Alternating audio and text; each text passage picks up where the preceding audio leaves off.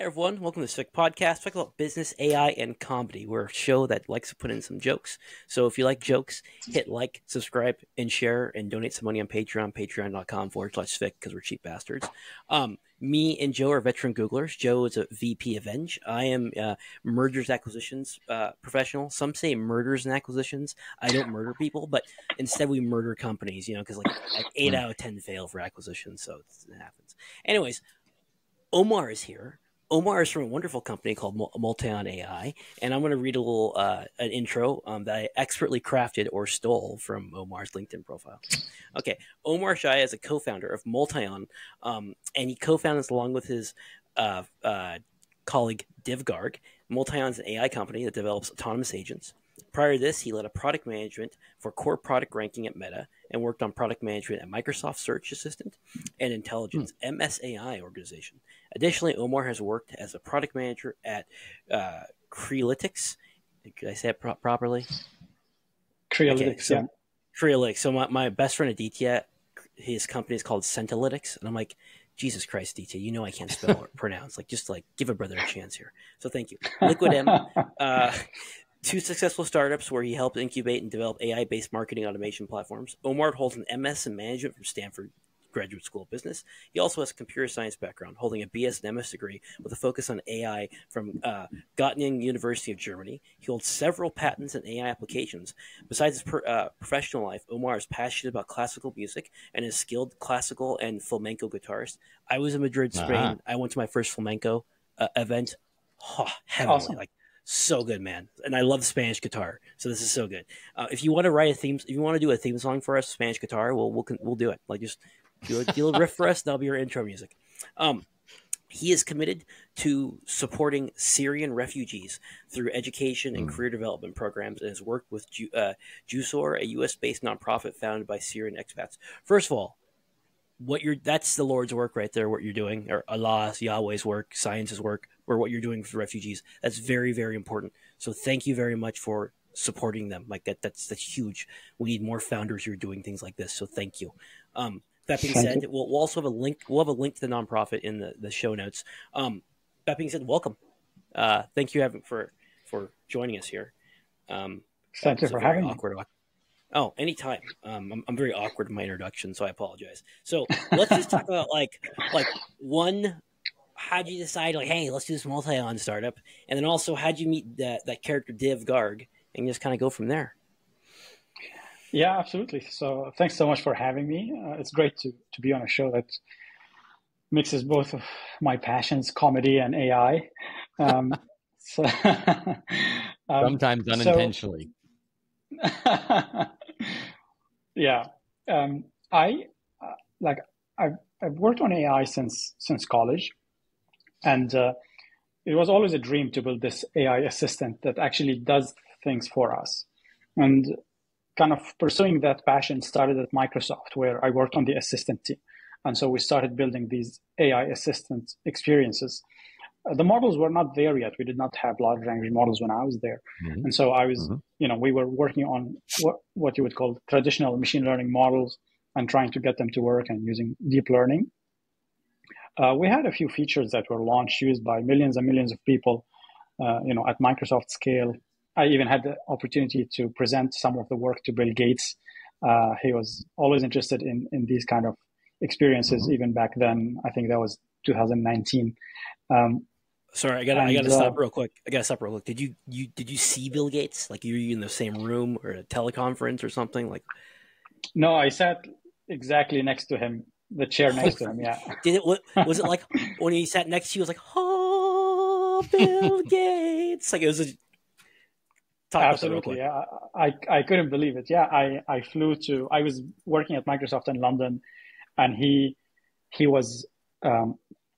The meeting was in Redmond, in the Microsoft headquarters in Redmond, next to Seattle, and the meeting was at the Microsoft boardroom, and when he entered the room, I couldn't believe it, man. He's definitely been a hero of mine since I was a little kid, reading about him in PC magazines and computer magazines. So it was the dream come true to actually sit next to him and talk to him about our work. Hell yeah, man! That's an accomplishment too. So good for you. Yeah, that's awesome. And then to bring you, because you're like in heaven when you saw him, and then to bring you back to Earth with Steve Ballmer there, like sweating, saying developers, developers, developers, developers. Yes. I wish. No, he wasn't there.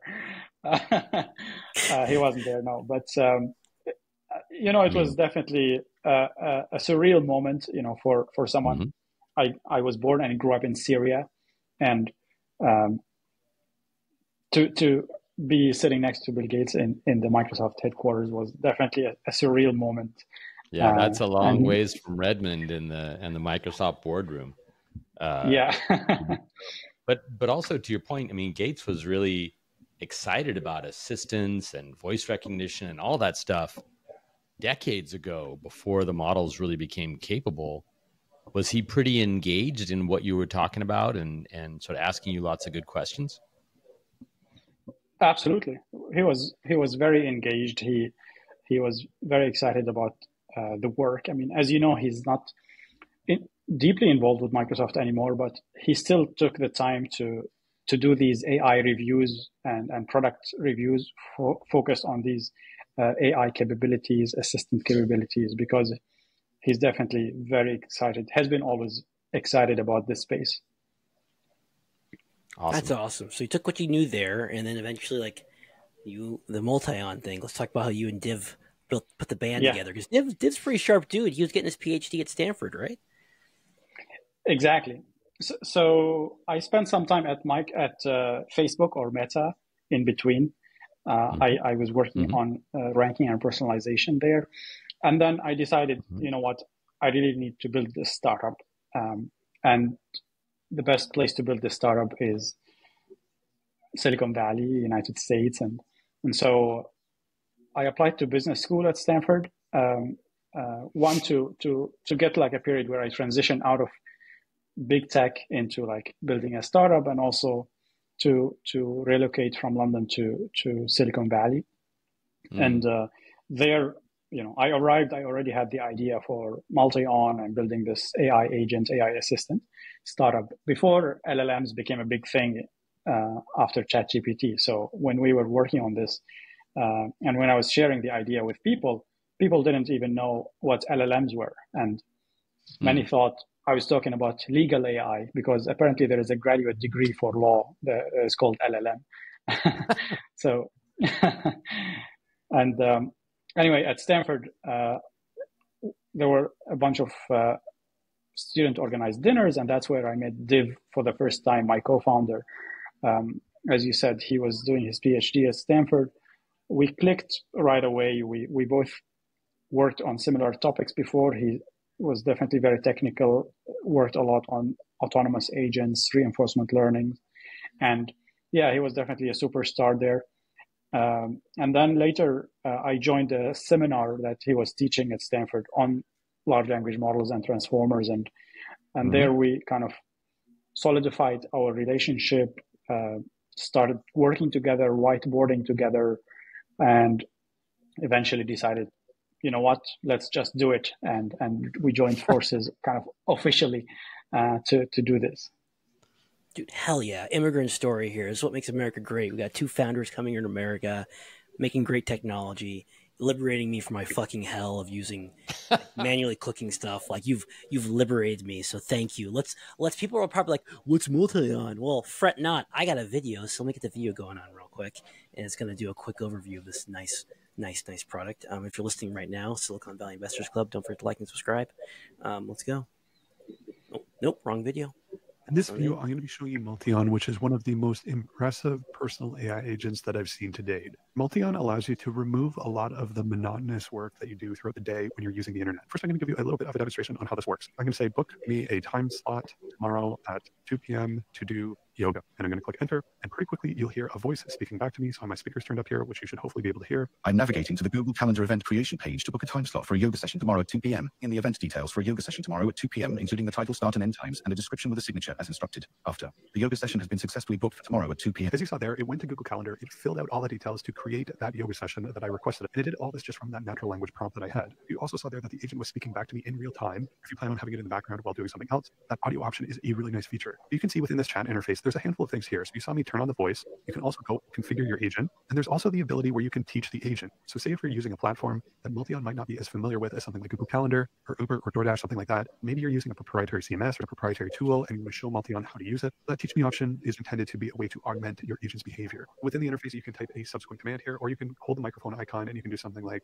book another yoga session at 9 a.m. on Friday. If I go back to the main interface here, there's a number of different options. So you can go ahead and wish a happy birthday to a friend on Facebook. You can call an Uber from X to Z if you'd like. Now, the thing with the autonomous mode that I found is right off the bat, I didn't necessarily trust it to send an email out of the gate. When I was playing around with this, I didn't want to just start sending emails that might have errors or send them to the wrong people because it does take these actions very quickly. Multion does really well on a lot of the popular websites that I found. It is general. It isn't just a gimmick. You actually can go ahead and ask it things across the board. So if I just say, research a email to draft about video sponsorships. And if I just go ahead and enter that in here, what I found interesting with this is observing how an agent like this performs research. When I perform research, I might do it in a very particular way. I might go to Google. I might be biased to reading articles. I might not look at videos.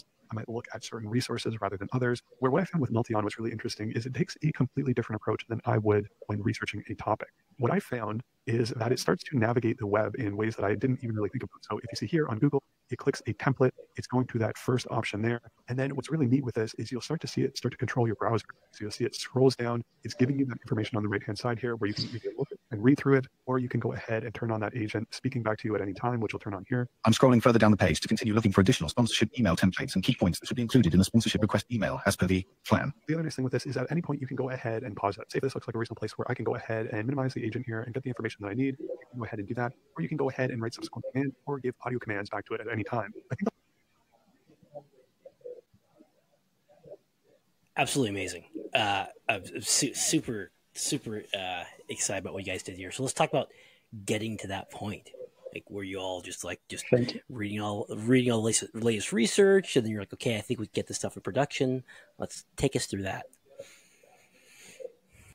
Yeah, so there are different approaches to build an AI agent or an AI assistant. And traditionally, for example, at Microsoft, or if you think of Siri and others, it was mostly focused on building these API integrations. So for every new capability, you had to build a dedicated integration. But that approach is not scalable. And so for us, we were studying the problem, and we were looking at, like planes were inspired by birds. So we were like, okay, what can we be inspired by? And we looked at just humans, like how do humans do things? And humans do things most of the time, they go open a browser, go to whatever website for that service they want to use, and then just use it with clicks and scrolling and keyboard. And so that was our inspiration. And so, you know what, like the API approach and integration approach is not scalable. Let's just go and emulate humans, how they use things. And so that was the inspiration to go to this route. And then as we started working on this, we found that the web is great for many reasons. First, it's like this normalized interface to like millions and millions of services across the world. So you always need to just click or fill some form or scroll. And with these few actions, you can get almost anything done. And so that was a great for us also as a startup where we could leverage this existing body of data and knowledge and build a model that can just use these services with just a few interactions to get anything done. Fantastic. Joe, you want to jump in? Looks like you got a question. Yeah, I think what's interesting here is Omar, you're kind of addressing a question we had about when should an agent just go directly to an API and just do the work, and when should it try to use the web browser and the UI? And I think one point you made just now was the UI is a general, high-level, discoverable kind of API for an agent. So I'm curious to get your thoughts on that. Exactly. That's it in a way. However, what we notice also is that APIs sometimes create more limitations. Like there are so many combinations and ways to use a visual UI, like a web interface, versus using like a strictly defined API, where you cannot be creative so much in using it. And so we found even in cases where it might make sense to use an API, for example, very straightforward, simple task, the only benefit you would get is perhaps speed. So the API might be a bit faster some of the time. But if you can overcome that, we found that using a web interface is almost always better, because as a human, the AI is using the service as you would use it. We're not trying to redefine the way you would use a service or give you results differently from how you would get if you do the task yourself. Do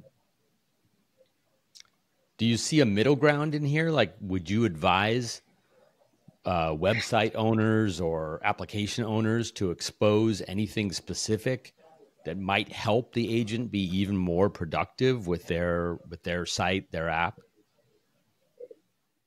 I would say just simplify the UI elements so that our agent can work seamlessly with your website.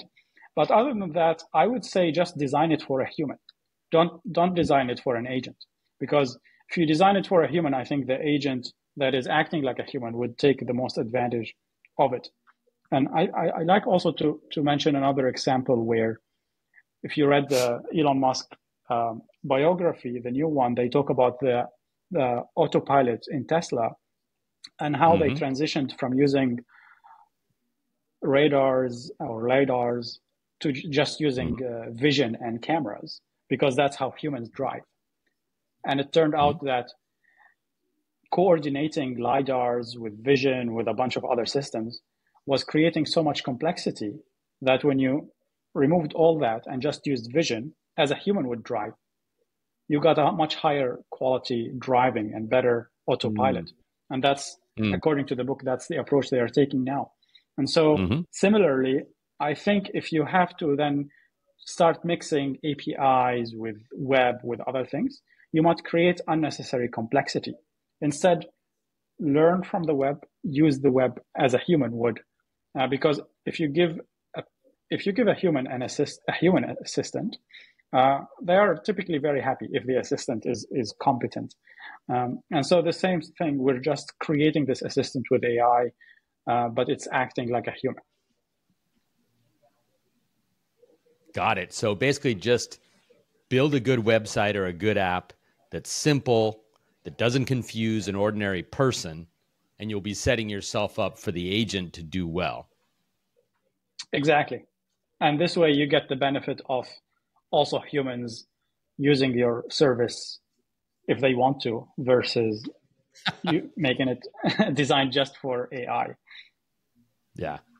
And you're also making the point that maybe by limiting the interaction to just the ordinary web interface or a mobile app interface, some people might think of that as a constraint. But your point is that constraint might actually be the best way to interact with both people and agents, whereas a more complex or more expansive interaction, like a full API, might actually just complicate the situation. Exactly. That would complicate the situation for an agent, especially an agent that's acting on your behalf as an assistant. Perhaps there are some specific use cases, maybe more like enterprise or developer use cases, where you need just a fast transfer of data, where an API would make sense. But I don't think the API is the best approach for a general purpose agent that's acting as your assistant. Got it. And I'm just curious, now that you're describing this, do you have guidance for an end user trying to work with an agent? Like, are there things they should do to help the agent be more successful? We try to take most of the work ourselves. We don't want to have the user learn something new to use our service, to use our agent. We are trying to adapt to users rather than the other way around. So today, You might still get better results if you do a better prompt or a better request, but we're trying to overcome that. One of the ways we're trying to overcome that is by leveraging personalization. And also that's part of my background where I spend a lot of time working on personalization at Facebook and Meta. And when you personalize the agent learns about you, remembers your preferences, gets better at knowing what you mean with fewer words from your side. So let's say you start with like, book me a flight on United business class window seat. And next time you can just say, book me a flight. And then it will remember your preferences, whether it's the airline or whether it's the window seat or all these other things. And so we're trying to constantly adapt the agent to you. And so your relationship with the agent will improve over time as well. And that's very similar to if you would hire a human assistant or an executive assistant, your relationship or working relationship will also improve over time because the assistant will start learning about your preferences, will start to get what you mean with fewer words from your side. They will need less context. And so similarly, that's how we're trying to design our agent. Got it. And then lastly, before I hog the whole session, where do you see the agents currently having the most difficulty? Like, what are the big outstanding problems where it just doesn't work yet and you and your team are trying to focus on it? Yeah. So for us, in our domain, which is like a general purpose agent, there are a couple of topics. The first one is latency. So we're constantly trying to reduce latency. So this is where we're not where we want to be yet, but this will be a constant improvement. And I think today it's already fast enough. It's already faster than a human, but we want to get it to like an instant level where you ask for something and it happens. And so that's one big area that we're investing heavily in. The other area is how long the task could be, like the range of task. So, in our V1, you could ask it to order an Uber for you, for example. So it will go, it figures out how to order your Uber. In the next version, you could do much longer tasks like check my calendar for my next appointment and then order an Uber to that appointment. And then it can go check your calendar, figures out the address of your next appointment, take that to Uber, it puts the new address in the Uber interface, orders your car. So it's just getting longer and longer range tasks. And so this is what we're constantly improving as well. So this context of the task and how long it can be, this is something we're also constantly improving. And we're already at a good place to be really useful as an assistant, but we also want it to get even longer and longer and more sophisticated. Right. And you're describing it as longer tasks, but it sounds to me like these longer tasks are also more complex tasks. Exactly. So yeah, it's like a longer range task. It requires multiple steps, multiple applications, perhaps. There might be back and forth with the user sometimes to ask like clarifying or follow-up questions. So yeah, these are the more complex, longer range tasks are another area that we're constantly improving upon. Awesome. Joe, you never hog. You can keep on going for as long as you want. I'm here for comic relief. Occasional. His answers are so good; they're leading to other interesting questions. Go, so, Joe, go. One thing that I've been noticing in the naming of these systems is the distinction between an assistant and an agent. And originally, I just thought of them as the same, and I'm sure many people do as well. I'd love to get your thoughts on how you distinguish the different, levels or kinds of these assistants or agents or whatever you call the whole category. How do you think about the taxonomy of these things? Yeah, I do think it's confusing. I do think it doesn't make a lot of sense. I do think that just different taxonomies and keywords become popular at some point and everybody just rides on that. But when we started, we mostly referred to it as an assistant, and then suddenly agent became the word to describe what we're doing, and God knows what's going to be next. I think,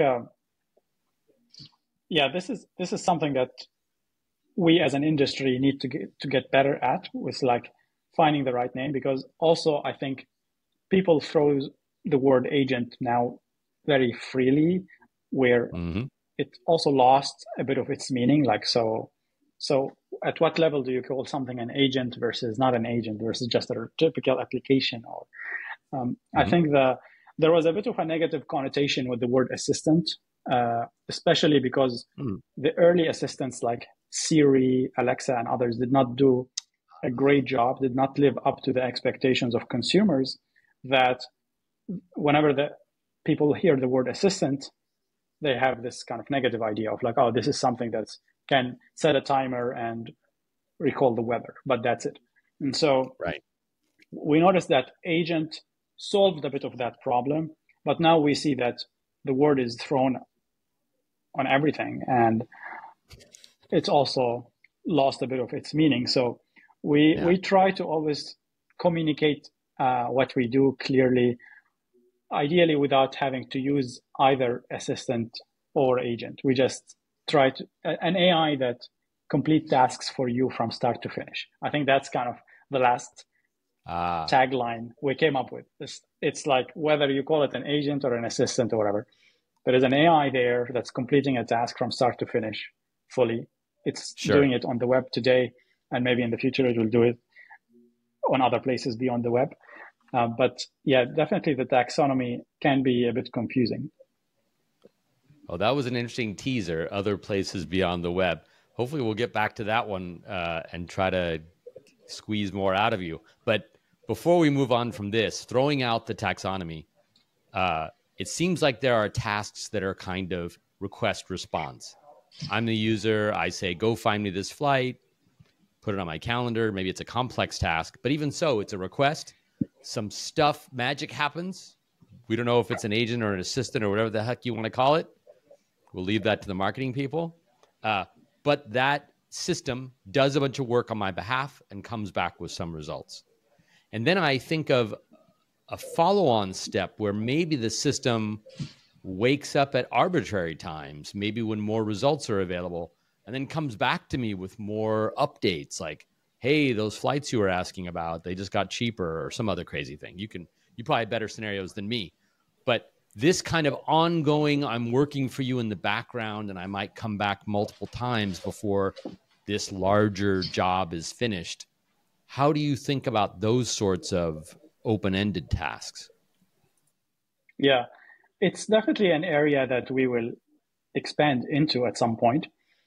So to give you another example, I know many people in New York City like to get a reservation at this restaurant, Carbone, which is really hard to get reservation at.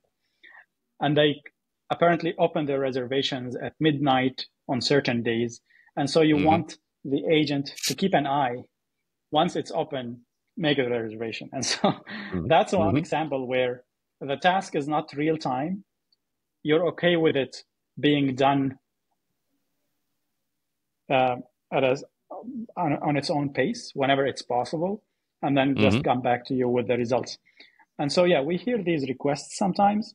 I would say they are not as frequent or as critical as the higher frequency tasks, higher complexity tasks that maybe you would do them day to day or week to week. But it's definitely an area that we can get into. And technically, it's not complicated for us, given where we are today. It's just a matter of like deciding whether it's the right time to go there. Interesting. You also mentioned the previous generation of assistants, Siri and Alexa and so on. And in my imagination, those are kind of old school, more like the way I would write a program or match a template kind of systems.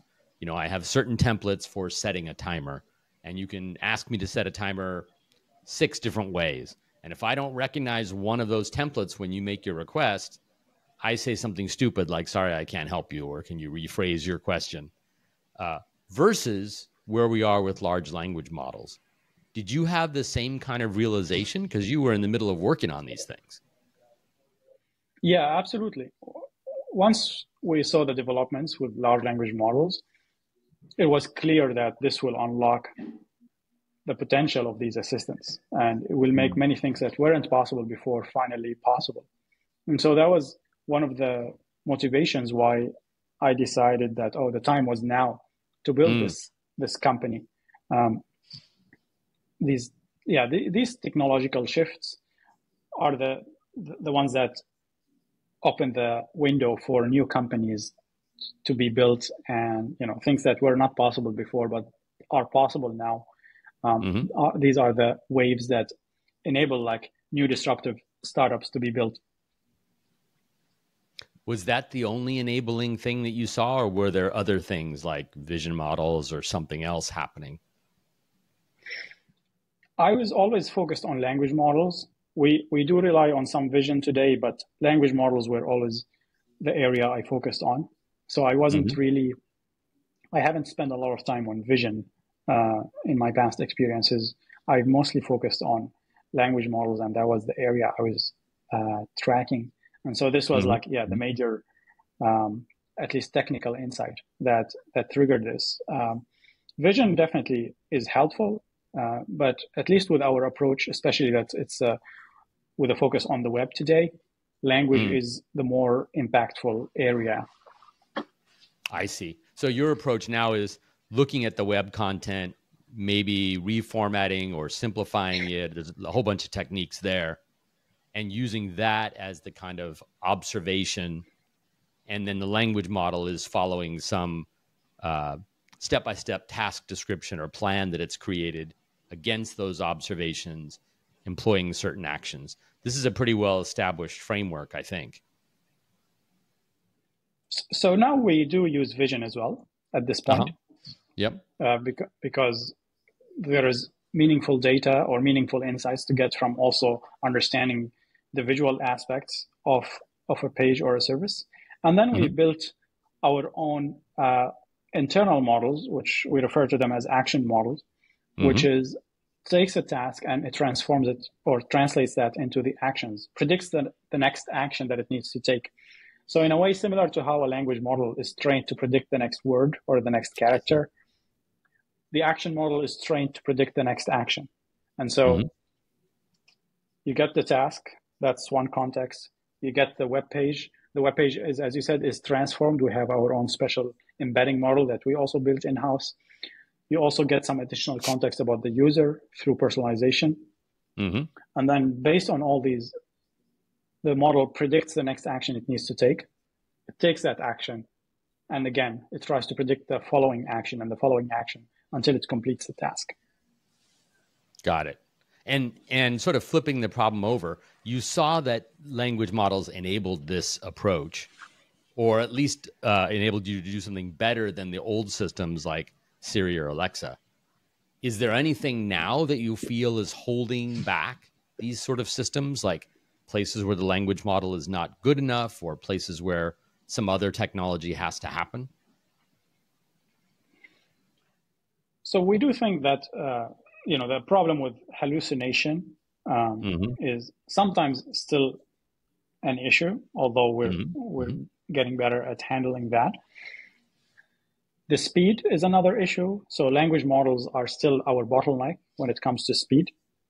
So they are the slowest part of our system. And so we're also working on solutions to solve that problem, including on-device models. And I think these are the two key issues. I mean, obviously, they are still expensive, whether to use or to train. And so the cost aspect would be also beneficial, but it's not the most critical at this point. I mean, cost and speed are sort of joined together, right? Yeah. Like you could pay a lot more money and get it a little faster if you wanted to. Actually, not really, at this point, at least. Like at this point, even if you pay more money, there is a kind of a threshold for how fast you can get it as of today. Yeah. So we have this one video called Dead Tech Companies Walking, Who Will Be Crushed by ChatGPT. Plus, we also have videos of challenges of AI agents. And for the people of kink, we have the adult entertainment industry meets AI. No, you're not going to see Joe naked in that video. Well, actually, you could possibly see me or Joe naked in that video. That can only happen if you go to patreon.com/SVIC and give us $5. Then you'll see if maybe one of us is naked. Also, you get access to our reading list. Like, I crack the whip on Joe on a regular basis. I'm like, update this shit, goddammit. He's like, okay, I'm just busy buying more Hawaiian Islands.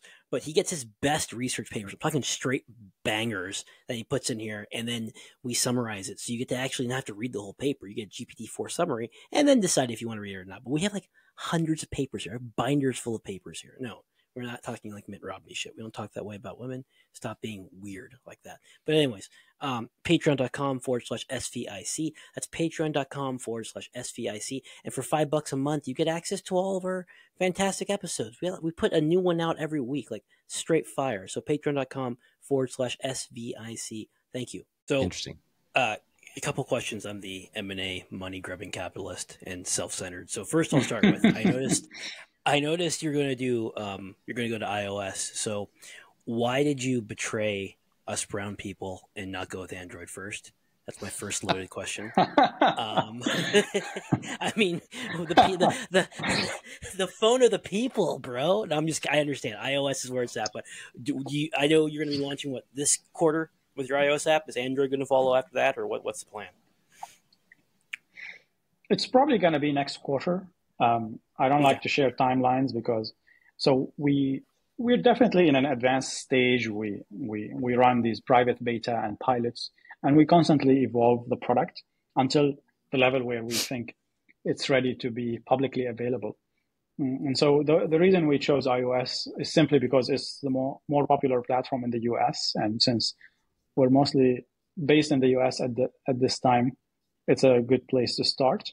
But clearly, we want to put this in the hands of every person on the planet, and so we're following with Android soon. And actually, internally, we already made it work on Android.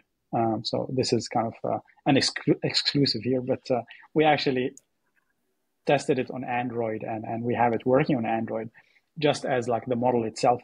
But to build a whole consumer app is something we're going to do later. Gotcha. So I have an opportunity for you to redeem yourself from being a sellout. I have my credit card right now. I'm gonna sign up for the $20 a month thing because it's great, and you could redeem yourself if you give me early access to Android. That would make all the rest of us 4 billion people who have Android would be okay.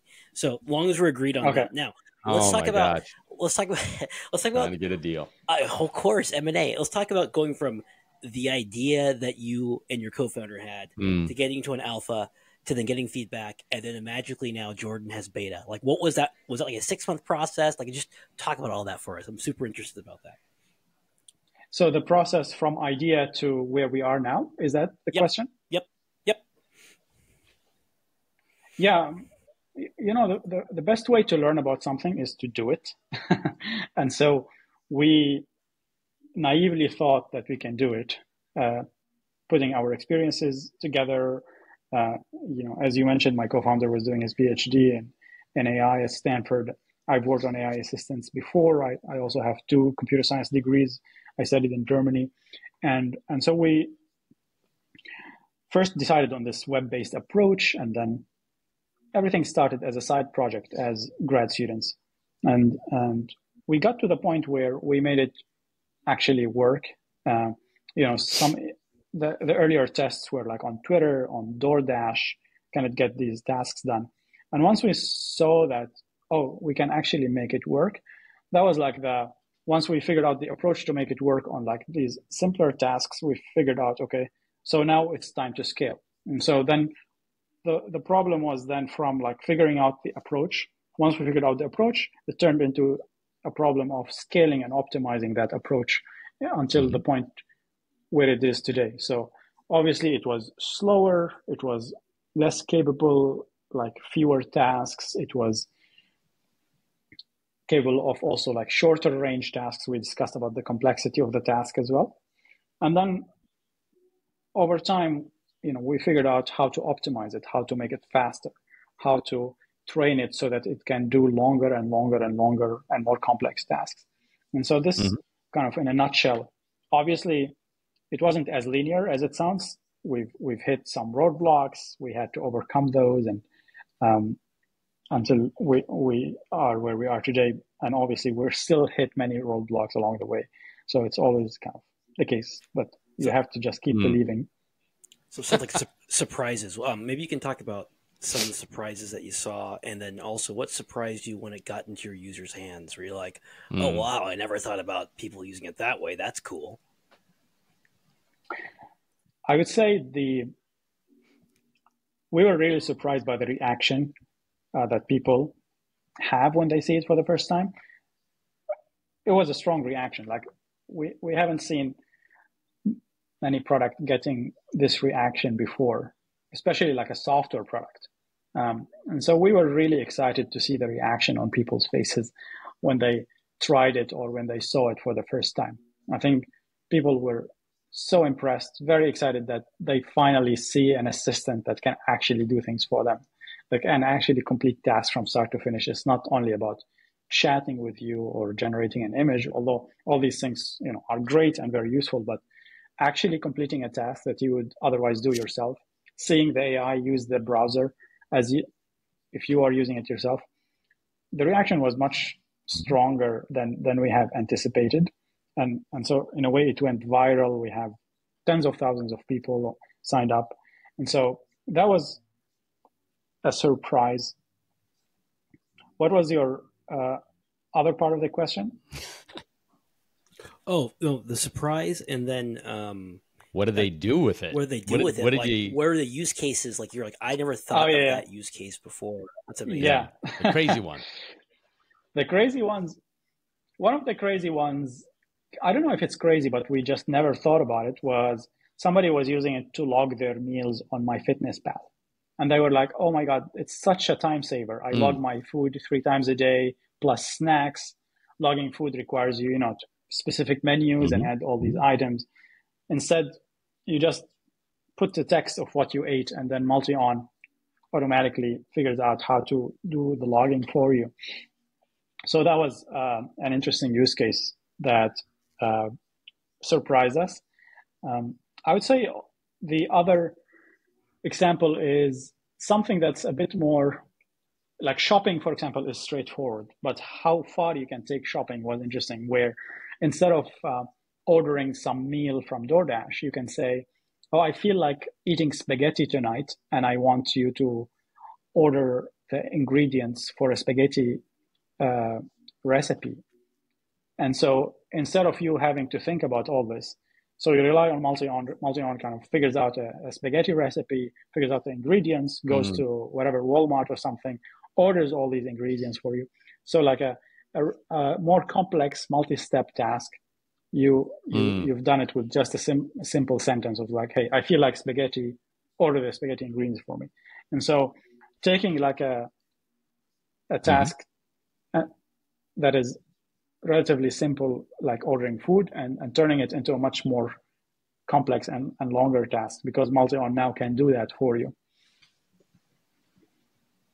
That's fantastic.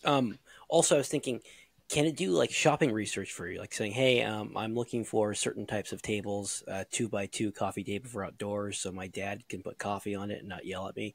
Can you go through multiple sites and find me different types of coffee tables and then put it in a spreadsheet for me? So it doesn't work well with spreadsheets yet. That's an area. Any doc, or just put it. Yeah. It does, yeah. So it works if you have like some note-taking site. It does that really well. Another actually interesting use case that we found exciting was someone who was selling on Facebook Marketplace and had Multion go and reply to all the sellers, the buyers or potential buyers, and say, hey, if they offer more than $170, then give them my address and phone number and tell them to call me. If not, just respectfully decline. And so it was very interesting because this, you can automate, if you had like 20, 30 messages, you can have Multion go through all of them and reply with the right answer to each of them. Oh, Oh, this is okay. the dangerous one, Omar. You're like one step from the guy who responded to all of his Tinder messages until he negotiated and eventually found his wife, right? Why? I'm sure you saw that guy's case. I haven't actually. Wait, I'm wait, gonna look it yeah. up. Hold on, I just said no, sorry. This case basically was he was like, screw this left swipe right. I'm gonna go chat GPT, connect to Tinder or whatnot, swipe for me, and then start chats with all these women. And then chat GPT would look at my interests and what I like, and then grill them on my questions. And then eventually chat GPT comes back and says, I think these are the ones that are the match. And he married Yeah. one of them, and now he's like happy as a clam. He basically built a sales funnel and used ChatGPT and some framework to sort of evaluate the candidates, if you will, and narrow it down Wow. until he decided who to meet in person. And it Okay. sounds like if he was doing it now, he would use something like Multion and treat it as a task, like a large shopping task, the way you described. Maybe Right. I don't think we tried it on dating apps, but that sounds feasible. Yeah. Well, okay, so that's one of my saws right now is that like most dating apps are crap, and eventually something like this, like what you have, is going to come in and just come awake every 20 to 48 hours, do your free swipes, talk to people, and then start queuing up a list of like, here's who might be a potential match for you, like kind of like a matchmaking service, but digitally. Also, you got me thinking too of there's so many different enterprise use cases for what you're doing, and I hope that y'all don't get stuck in the, okay, we're going to go and try to serve these enterprise companies with their ridiculous requirements and laws. Like, I like how you're saying very consumer focused, so you can sidestep all that crap. But one of my use cases was on the real estate side of like, you always get people who apply for a property to live in and they don't read what you have listed there. It specifically says like no pets, no dogs or something. And then having Multion come in and just basically read what they said, go back to what your requirements are and like confirm like, no, it says there's no cats or dogs here. Sorry, you can't do it unless it's a service animal. Sorry, I digress. The Rabbit R1 launch. It hasn't come out yet, but any thoughts on the R1, like what they were doing and just any general feedback?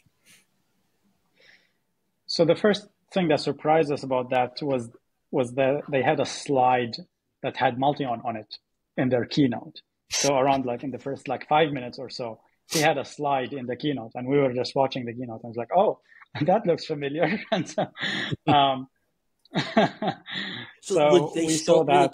they took your slide or had your name on it, or just had your No, logo they name were on it. talking about other plays in the market, basically.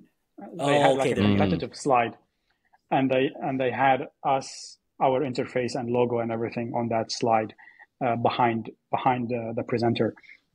And we did not take the hardware route. We just think that we'd rather start from, or we'd rather meet people where they already are, whether it's on your phone or on your laptop, in your browser, on your maybe smart speaker in the future. But basically, we like to meet people where they are, and our core competency today is software and AI.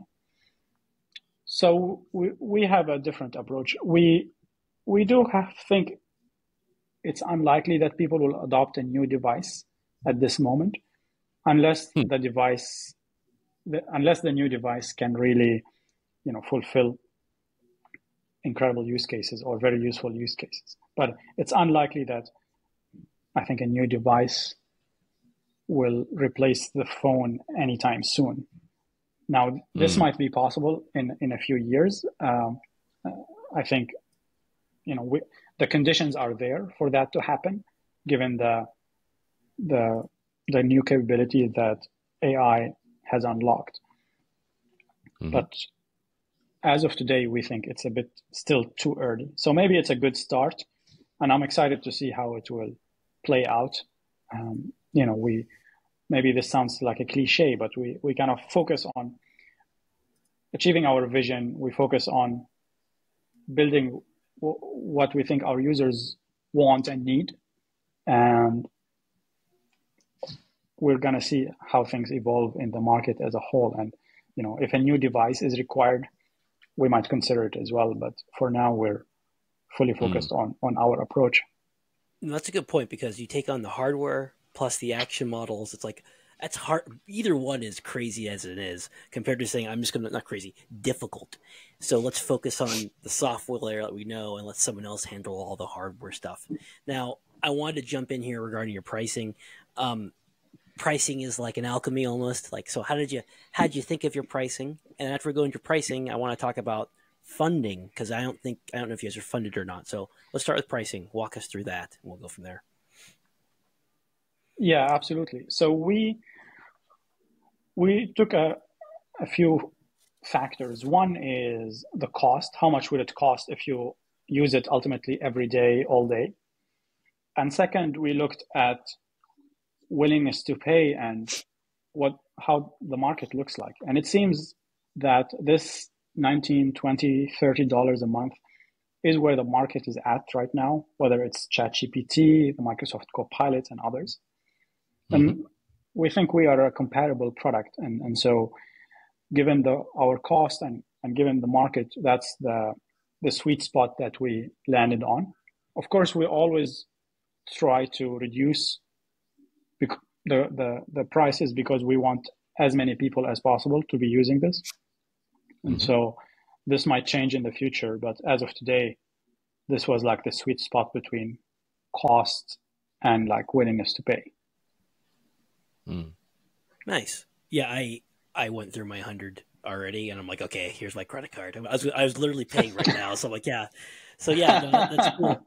Thank you. Appreciate it. No, you're welcome. No, I'm excited about it. I also, my petty request, getting in the Android version, but also, I'm first of all, English is my first language, and I'm terrible at it. So let me get to my questions more of, what are you thinking about, like features going forward that you're thinking like, there's a features. Yes, and if you don't want to share, it's all good. Okay. No, I mean I can share. So to close your last question, we've been very excited to have General Catalyst as our lead investor in our first round, which also included Amazon, the Alexa Fund, Samsung, and Maven Ventures, along with angel investors from OpenAI, early investors in DeepMind, some other great founders that we have tremendous respect for. So we've been very lucky with the group of investors that invested in our first round last summer. Mm-hmm. So on the future roadmap, going to mobile is definitely top of the list. We want to be with you all the time. We want to make it easier for you to delegate tasks, also hands-free, whether you're driving or you're just on the go. So going to mobile is one of the top things we're working on right now. Our model is also our product, right? So we're constantly improving the model, its reliability, the complexity of the tasks that it can complete. All of these things will constantly be improving. So latency, all that stuff. This is something that will always, be a topic that we focus on. And lastly, personalization. So we already have personalization, and we want to constantly invest in personalization so that the experience and the agent really knows you. And the more you use it, the better the experience will get, because it will learn about your preferences. It will understand your requests with fewer words. Eventually, it will become proactive, as you mentioned. So it anticipates your needs. You don't even have to ask it to do things. It will anticipate also some things and does it for you. I love that, because that's how you get sticky, and that's how you differentiate yourself. I've seen a lot of people who are just like, we're going to just call in GPT-4 and put a nice website on top, and it's like, but then how do you build anything defensible? We have about 5 more minutes left, unfortunately. Joe, how about you take 2.5 minutes with your section, and then I want to spend 2.5 minutes on JSOUR so we can go over it and hopefully raise some funds for them. I'll do a quick one. Omar, you mentioned a few times the idea of a smart speaker or Alexa, Google Home, these different products. And it's interesting that their fund was one of your investors. It strikes me that your product essentially makes those products obsolete. Or maybe another way to say it is that software such as from Multion could replace the software that was backing up those smart speakers, and I think make them much more useful. do you think that category is dead, or does it get upgraded in the software side, or what happens to all these smart speakers that everyone bought? I love my smart speakers. I have Alexa, I have the HomePod from Apple because it has good quality for music. And I do think our model will complement them. It will not replace them. I think it will make them better, more capable, so that it can do much more with them. I think, let's say if you're on Alexa, Alexa will have a better access to Amazon Music and maybe the Amazon retail store. With our model, it will be able to do much more on the web, all these different services that cannot access today, it will be able to access. The HomePod will still be better at accessing Apple Music, but if Apple decides to integrate with us, they will unlock a whole new world of capabilities that weren't possible before. So I do think these types of speakers will stay, they will get better with models like ours. And so hopefully they will, take the step and talk to us. Awesome. Well, let's go to, is it Jace Jusur? I'm probably saying it incorrect. But let's talk a little about it. I'd love to hear what your thoughts are about it, and kind of go from there. So this is an organization that was started by a group of Syrian expats in 2011, around the same time when the Syrian crisis was happening. And I was one of their first students that received a scholarship from this organization. Nice. But I was fortunate enough to have had another scholarship at the same time, just a few months earlier, so that I did not end up taking this. But I got to meet the founders, and I really wanted to help because I was one of the lucky ones who got to leave the country and had access to great education abroad, and I wanted to pay it forward. And so I was heavily involved with Jusur. Jusur, most of the people who started Jusur were based in the US.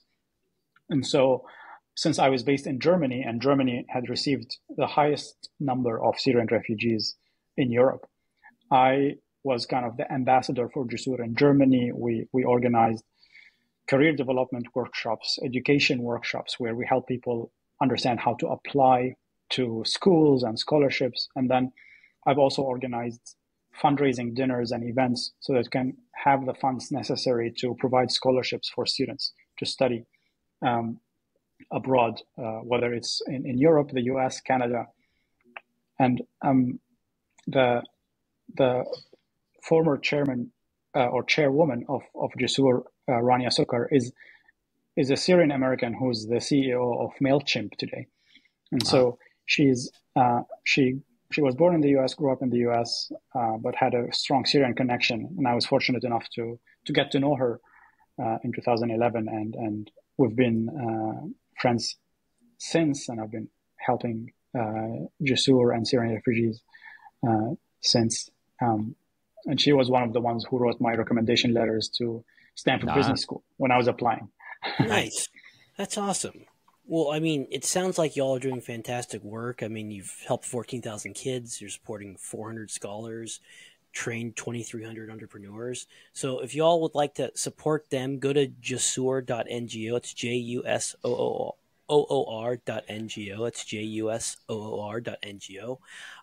Omar, thank you so much for your time. We really appreciate what you're doing here for tech, what you're also doing for Syrian refugees and everything. You're a great dude. And we look forward to hopefully get you back on here. And we'll talk to you later. For all you are watching, don't forget to like and subscribe and share. Peace. See ya.